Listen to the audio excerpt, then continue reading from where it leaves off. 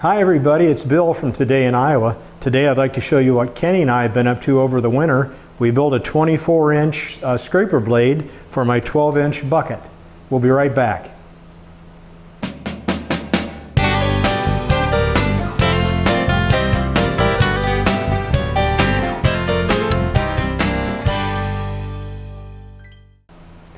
Well, hi everybody. Thanks for joining me today on my new video. There was so much interest on that scraper blade I made for the smaller bucket, that 8-inch bucket, that I thought I'd make a new video and show you what I've done over the winter with Kenny doing a 24-inch blade.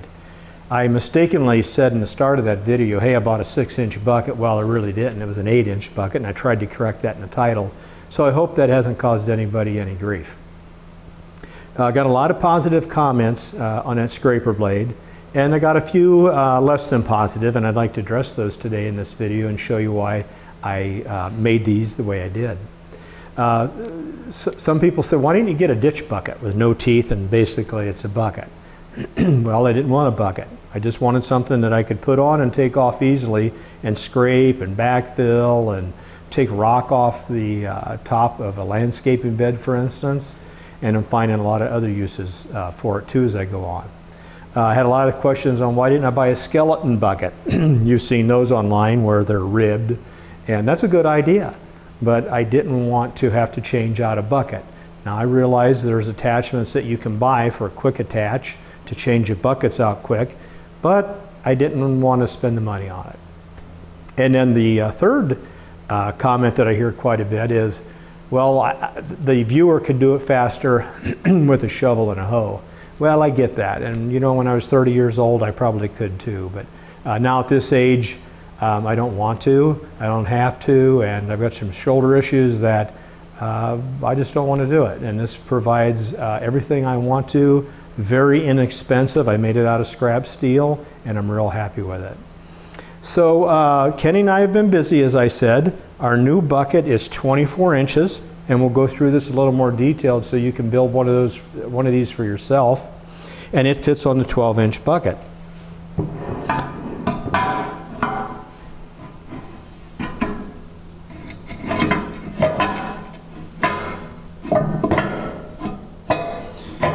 Now it goes in a little bit deeper. It'd be easier if I had it on the hoe, and then these bolts here, nuts and bolts, hold it onto here. And likewise, if I want to change from a scraping action to more aggressive, then it'll come right off.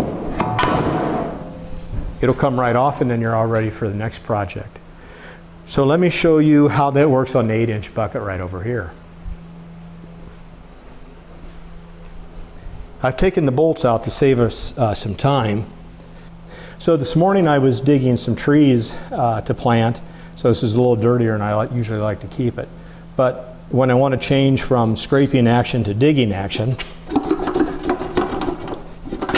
there we go, then it comes off just that easy.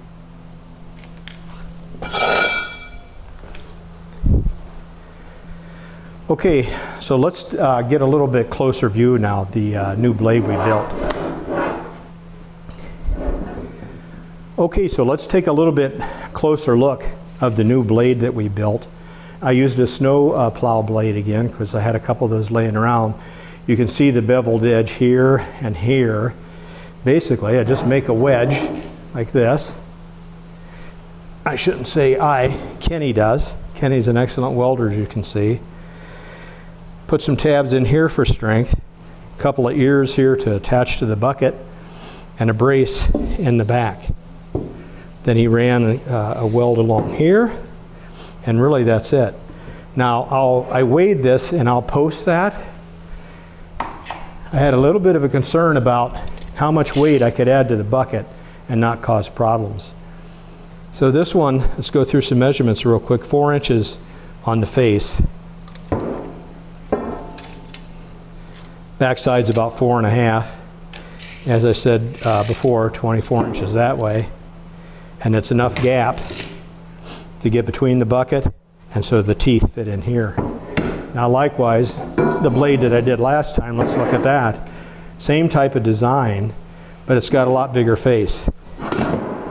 Now, I found this is pretty handy when I'm backfilling, because that face is 8 inches.